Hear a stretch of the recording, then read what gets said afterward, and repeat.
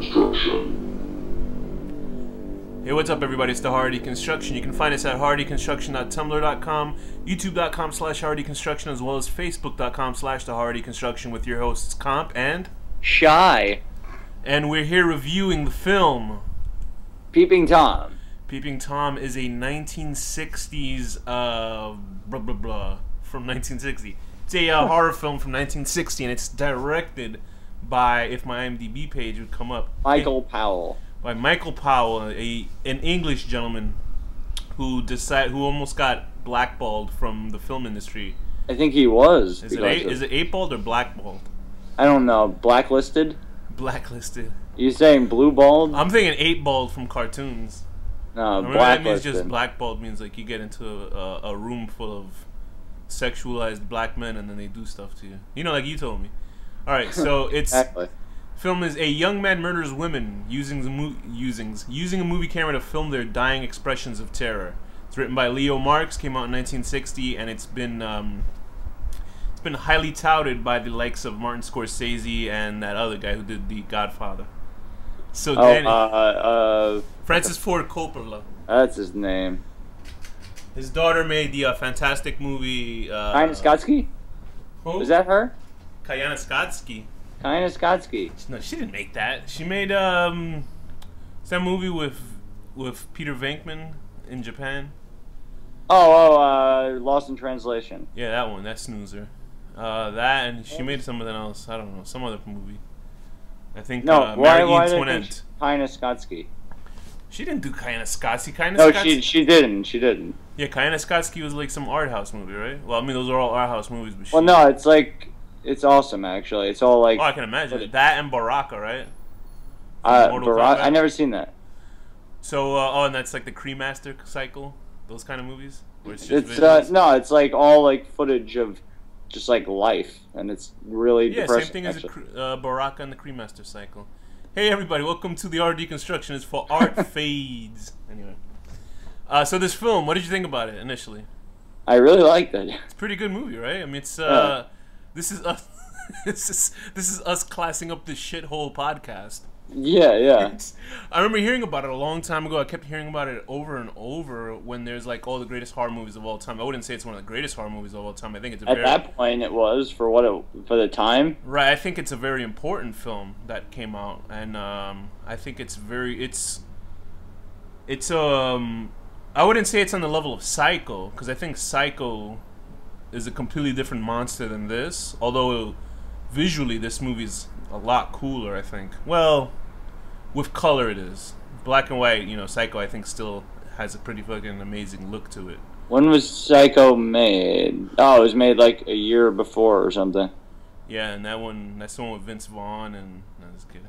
That was a piece of shit, that remake. So Peeping Tom, this young man is this gentleman, Mark Lewis, who has... an obvious German accent, even though he's raised in the UK and his parents are English, so I don't know why they don't explain that part. Yeah. So it's like, well, he's going around at the first. Actually, Peeping Tom came out a month before. Oh, that Alfred Cockhitch, that motherfucking. That stealer, asshole. That stealing cocksucker. He's a mean one. Wait, so Hitchcock. What? Wait, so why is Peeping Tom in color and Psycho is in black and white if they came out like? Unless I saw a restored version. Maybe, I don't know. I have no idea about these things. Lying sack of shit.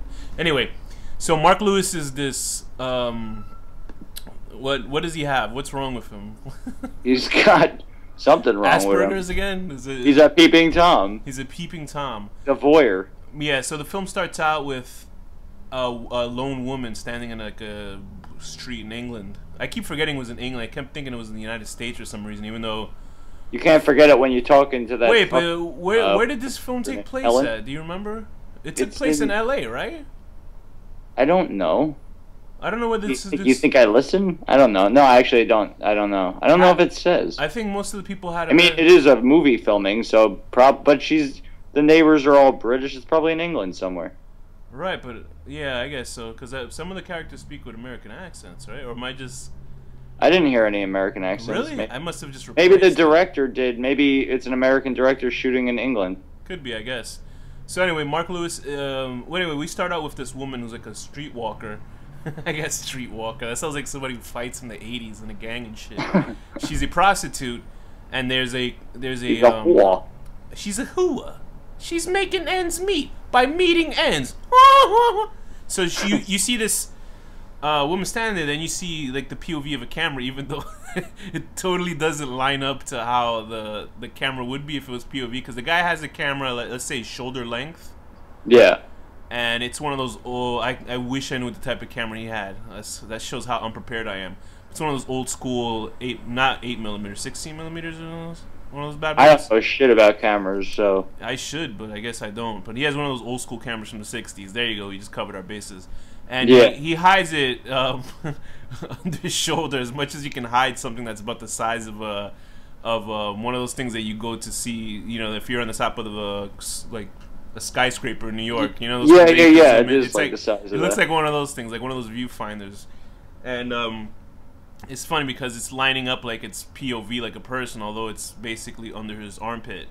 And this camera, you don't see anybody, you just see the camera in these 4 blocks because it's supposedly the vision of the camera itself, and it's slowly working in onto this woman, and she's like, oh, 4 pounds or whatever, which I thought she meant 4 pounds in her ass, like, you know, just give her 4 pounds a dick. But it wasn't. Yeah, it is in England, 4 pounds. So, what's funny, yeah, because she had an English accent too. What's funny is that when you see the POV of the killer, like you clearly see the 2 shadows of like 2 people holding a giant camera. So I thought that was hilarious. So anyway, the camera goes upstairs, following this woman. A woman passes by the POV of the camera. Right then, I don't know why the Peeping Tom didn't shit his pants, because, you know, I mean, somebody clearly just saw him, unless they just. He doesn't seem to care later on in the film. He really is film. a weird guy.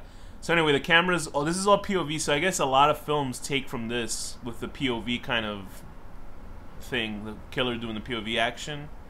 Although not really, but like for a horror film, it does. Camera goes up. Pretty interesting thing happens where the woman is taking her clothes off, and you see the hand move into frame and remove something off the camera. And there's a glaring light on the woman, and she gets all paranoid, and she starts screaming, and then the camera rushes into her, and she dies, and then the film starts with the opening credits. And the opening credits look like an episode of a 1960s TV show. It's really old. It's very crazy. much so. Like, and then like the opening credits almost throw you off. What? The opening credits almost throw you off. Like, you're like, what the fuck is this? But go ahead. The way people like talk and everything, and like the things that freak them out are so tame. Yeah, it's almost like an episode of Bewitched, but people get killed, like being perverts and stuff. Yeah, like the woman, that Helen, like she's like so scared of like a lizard being thrown on his bed or something, like as if they've never seen something like that. Like it really is like a different world. It's crazy. Yeah, it definitely is. And the 60s is a totally different time. I guess it wasn't the point of revolution just yet, right? That would be more like that would be like the late 60s, like 67 through 68 and all that. But it's an interesting film. We're shown then. Do you think he was jerking off when he started? The film's in color. Well, the version that I saw, I don't know if the film was on black and white. I assume it was. If it was to be jerking off, how could he also hold a camera and kill someone? No. When he's watching the film at home, because it shows him stand up. Like it shows, he projects the film on his wall, and you see him like watching. Like behind him, you see this woman's face, the prostitute he just killed. Then he stands up, and then it cuts to the woman's face screaming, and then he collapses in the chair. And I was like, did he just maybe he just beat off or something? Apparently, beat off references. Apparently, in this film, there was a lot of shit that they cut out. I guess there are 2 versions of the film. I must have seen the normal version. What did they cut? Well, probably because it was so like taboo back then. It definitely was. This is supposedly why the director Michael Powell got into a lot of shit for it, because there was nudity in it and stuff like that. The version did you see? Did you see nudity in it? I don't think so. It's weird because I know I must have seen an edited version, because the main character, Mark Lewis, besides working on film sets as a, what the hell was he? He was a focus puller, which is like showing where to zoom in. I mean, how the camera focuses on the film. So he also worked for like this other dude. Right. I was gonna get to that. What he does on set is that he'll walk and see where a person is standing in frame on set, and bring a what are those things called? Measuring tape. See where they are and where the focus is. And on the side, for money, he takes nudie pinup shots.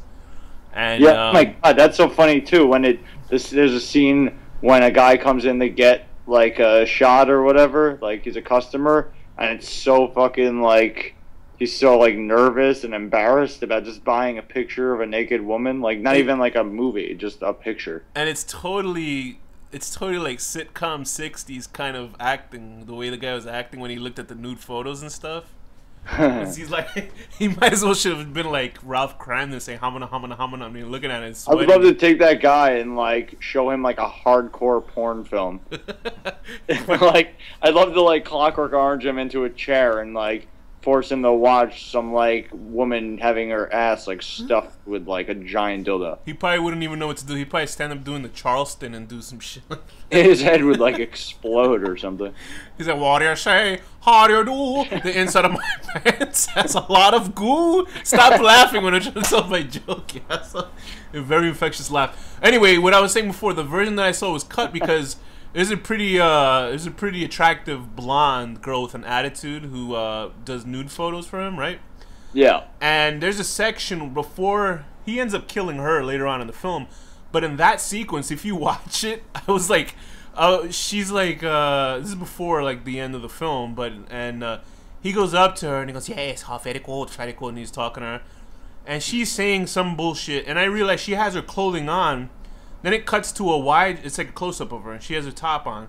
Then it cuts to a wide shot, and he's standing over her, and her breasts are exposed. But I think like if you first watch it, it doesn't register because your eyes are gonna pull to him.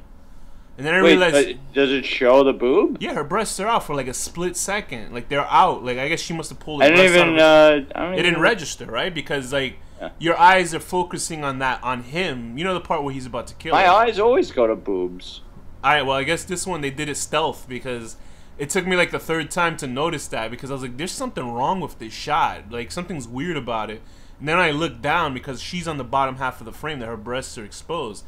And apparently this is why the film got a lot of shit because there was nudity in it and the taboo subject, obviously. Because the guy works at his side job, like we said before, where he goes upstairs and takes nudie photos. He works like at a magazine shop. And at the magazine shop, like Danny said before, they were selling like these nude photos. Like Little Shop of Horrors. I'm just remembering of that guy though. He just made me laugh thinking about that guy looking through the titty shots and stuff like that. And I guess they might have shown close-up shots of those two because the whole walls are just. One of them had like a messed up face. Yeah, and Mark was very. I would totally be into that girl. Yeah. But yeah, because when he goes up there, he's taking photos. He's having like this little conversation with the girl. I forget what the blonde chick's name was, but he's chatting her up, and she's kind of an asshole. She's kind of very all the women in this movie are assholes. I have to say, like seriously, even that Helen, she's so annoying. Everybody's an asshole. Maybe that's just how people are. I mean, Mark's an asshole too, but like he's the main character, so you could forgive it a little. But like that woman Helen is so annoying, and her mom, oh my god. Yeah, I know her mom. Yeah. I wish they did more with those characters, honestly, but it kind of seemed. Oh god, Helen! Every time Helen talks, I'm like, shut up! Like wanting her to get killed. I figured he was gonna go that route. So what happened is Mark is doing this job, and he's basically a peeping Tom. I mean, it's not really. He's basically his camera is never separated. He's always filming everything, whether it be murder or just like anything. But it doesn't really seem like he's a peeping Tom. Do you know what I mean? Like, he only peeps once in the film that I can imagine. When he's looking through the window at his neighbor Helen, or his tenant, because he's the landlord of a building. And, he inherited it after his father died, his weirdo dad. He's only peeping through the window, that's it. And he's kind of looking creepily. He does it twice. He looks through a window. But the rest of the time they want to label it like he's peeping Tom because he has this camera and he's killing people, and that doesn't seem to mesh well with me. Do you know what I mean? Peeping Tom, the whole point really is what like, you think of when you think of a peeping Tom. Yeah, I would figure peeping Tom is a guy who they don't want to be seen. They're watching you. They're like, it's a whole voyeuristic kind of aspect to the film. Yeah. What did you think about Mark Lewis as a character himself? He's pretty interesting. I mean, he's definitely a weirdo. Yeah, I mean, he acts. The way his character acts, I can't imagine anybody ever carrying on a normal conversation with him because he's so incredibly strange. Like, his mannerisms, there's only maybe two or three parts where he's talking normal, and I think it's parts where he's talking about film, That he talks like a normal. What do you got? Fucking attacked by a devil or something? What was that? Oh boy. And we're back. So anyway, yes. So Danny and I don't pay attention to that. So Mark Lewis as a character, he's very strange, and I think that he's a bit too weird for anybody to interact with. Do you think in the 1960s, like he was a because him and Norman Bates, right? He would say, well, Norman Bates was way weirder. Like as far as like I would be creeped out by this guy. They're both weirdos. I think they're yeah, but I mean, weird. Who would you feel more comfortable? Well, I think Mark is much more weirder than Norman Bates. Well, Mark is weirder in like certain ways, but Norman Bates, like he's a guy I would never want to be alone with for a second. Well, you think he would molest you or something? He's like I don't know. He's not even capable of like. He's like fucking crazy. I mean, so is Mark, but he's more crazy. Yeah, but don't you think the speech patterns and the weird mannerisms of Mark is like much weirder than Norman Bates? Yeah, but it's more like cute in a weird way. You know what I'm saying? All right, man. I don't know. He's more lovable. Norman Bates is just like creepy. I think the opposite, but creepier. So, but I think as a character, what do you think how he is as a villain though? Like, he's definitely interesting though. He's definitely interesting, and like it's so weird because there's a totally different type of movie in any movie I've ever really seen. I've never really seen the classics. I've seen like a few Alfred Hitchcock movies growing up, but most of the movies I watch are like, like fucking gory and all that kind of stuff. And then this is like so soft to what I watch. Yeah, it is. It's a completely different palette compared to other films that we've been. Any of the ones that we reviewed. But I kind of like it. I kind of want to get into more movies like this. It's an interesting moment of history, I guess, in film. Like, what do you think made people batshit crazy about getting the director? People were like so fucking crazy in the 50s. Like, like anything, a boob would like make people freak out. Like even just kissing is like taboo. Why do you think? But I mean, it's.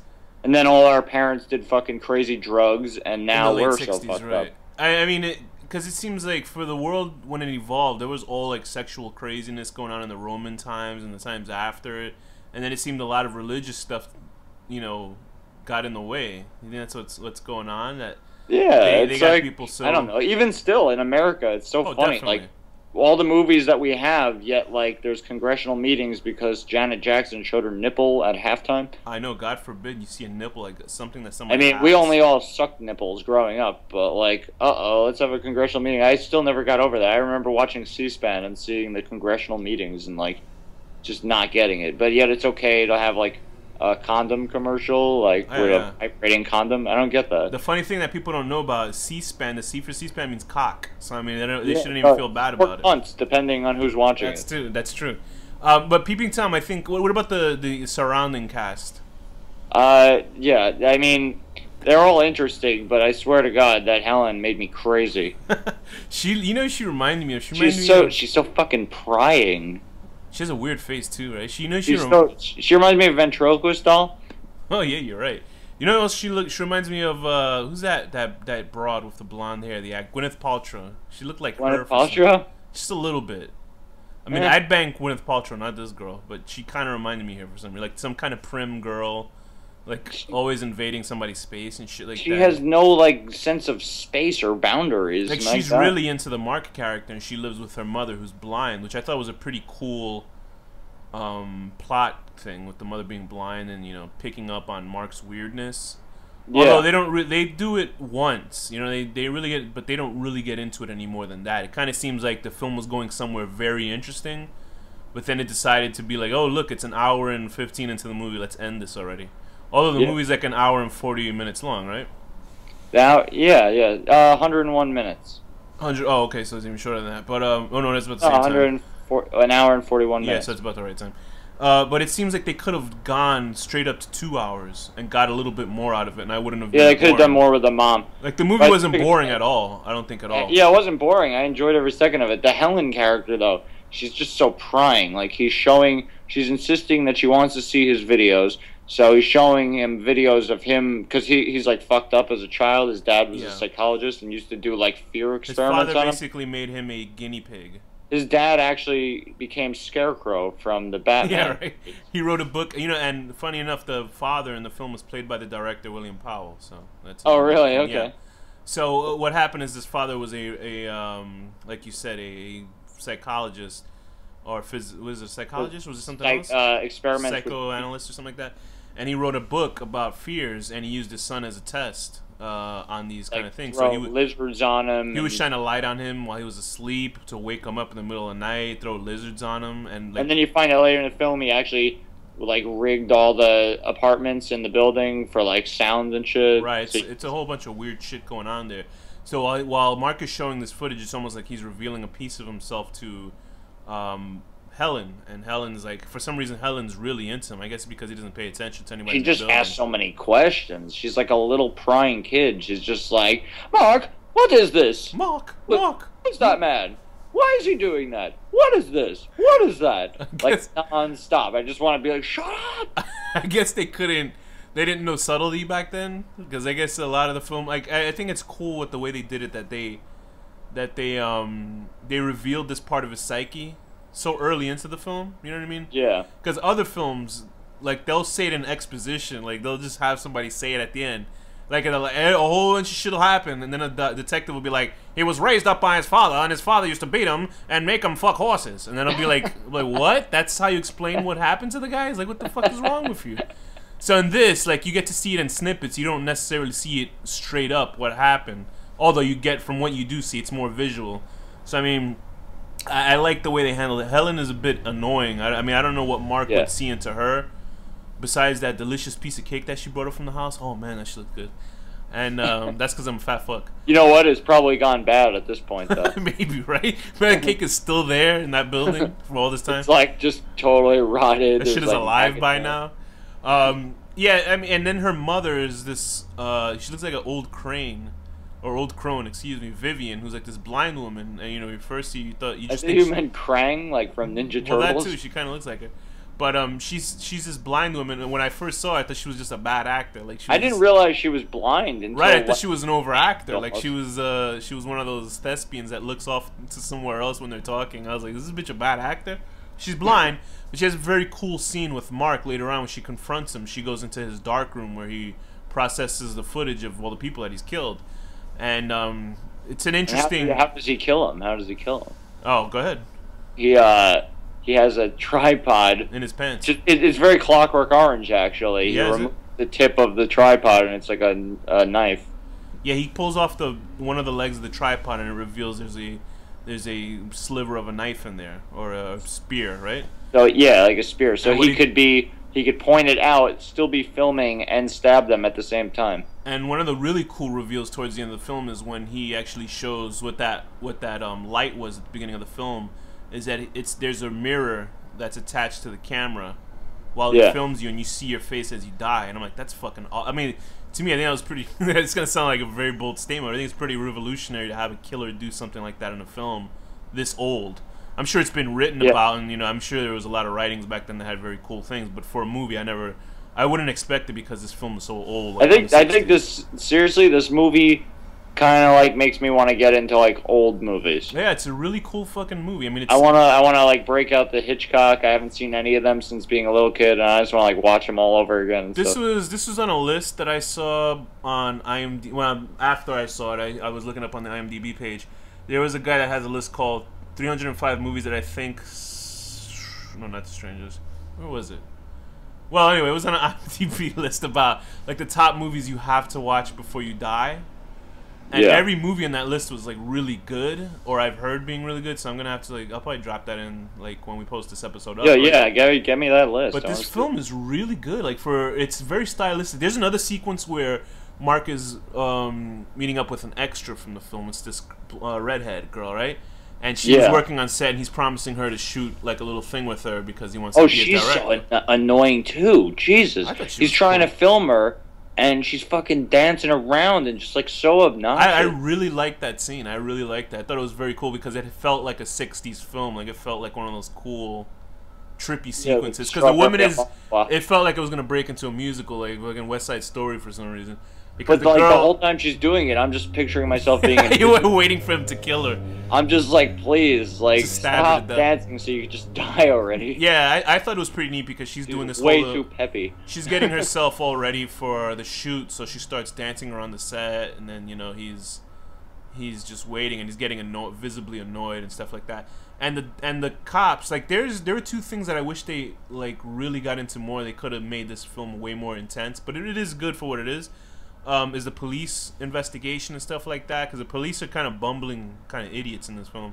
Yeah, they really don't play a big role. They really don't. I figured they would, but you know, like all you those. know what? Like from the 60s. probably cop films came later. Like you know, like maybe cops, this isn't the breakthrough cop type of film. I think that this is the film that was the opposite of the. Instead of dealing with the police, they just dealt with the murderer straight on and going through his kind of. Because there's plenty of police films, detective films from the 50s that you. And there's so many movies that do what this movie did, but like so shitty. I'm not even gonna bother naming them, but we've reviewed them. Oh, definitely. But this, I wish they had done more with the mother, and I wish they had done more with the cops. Not so much the cops where you see them 24/7 in the film, but almost catching them. You know, kind of like how Dexter, the show was. Well, it used to be good.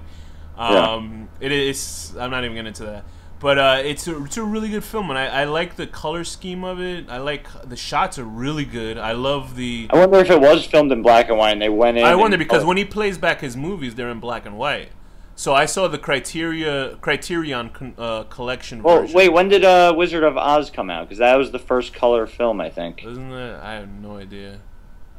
Let me look it up really quick. Talk about something. Are you a friend of Dorothy? Is that how it is? You know what that means? Me and Dorothy and Toto, we have threesomes. No, that's actually a reference to. Wait, Wizard of Oz came out in 1939, so yeah.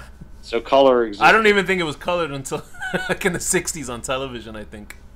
But oh yeah, but I mean the movie itself was colored. Who knows? So your final thoughts about this film? It's really good. You should see it. I mean, it does. Yeah, I know. There's not much else we can my say. rating is I'm gonna give it. For what it is, I will give it a 10 out of 10. Yeah. I mean, as like the type of thing I'm into, I wouldn't. Right. Maybe I'll give it the type of thing I'm into. I'll give it like a. No, I'll give it for what it is. Yeah, yeah. It's 10 out of 10. Killing this annoying dancing redheaded bitch with a spear and making her look at her own face as she does. I'll give it a 10 out of 10. Blonde nude model's tits magically appearing before she gets killed when the killer shows up in silhouette. So with that, what is the next film? It is Infestation. Very good. Infestation from 2008? 2009, I think. From 2009. So Danny, what is the final word? Dispatched.